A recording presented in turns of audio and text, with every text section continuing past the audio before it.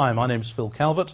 I'm the author of Successful Seminar Selling, the ultimate business guide to boosting sales through seminars and workshops.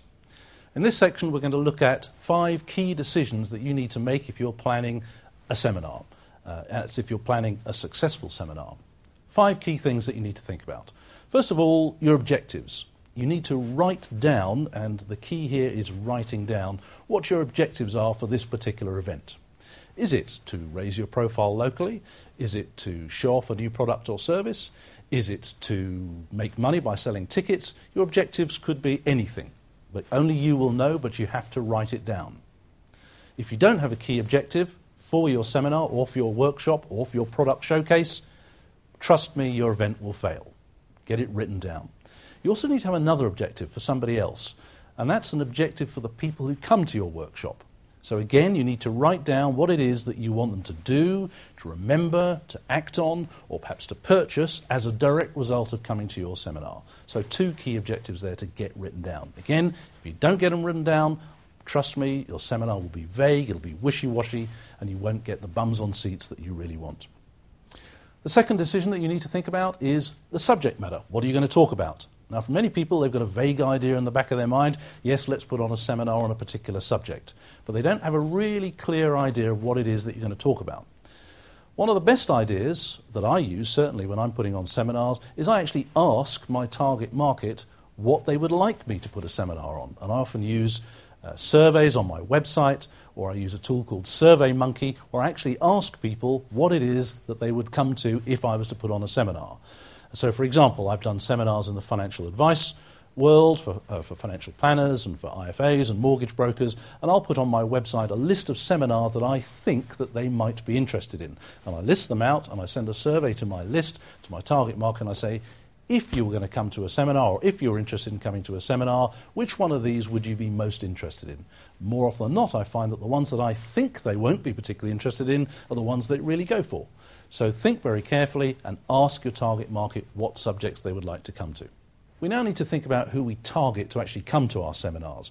And there are 3 quite distinct groups of people that you want to go for. The first group of people is your existing customers. They are much more likely to actually turn up because they already know you and you already have a relationship with them.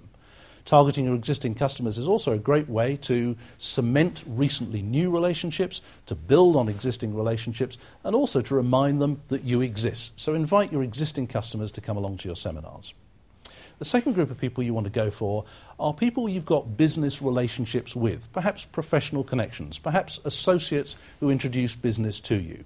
Again, they already know you, you already have a relationship with them, and they're much more likely to come along. And they may well pick up tips and ideas about your products or services which they can use and recommend people to you. The third group of people you need to go for are just plain prospects, people who've never met you before. They may be on your email list, on your marketing list, but by and large, these are the people who just respond to your marketing, be it your mailers, be it how you promote yourself on the internet, maybe through advertisements in the local newspapers. The next decision you need to make is whether or not you're going to charge for your seminar.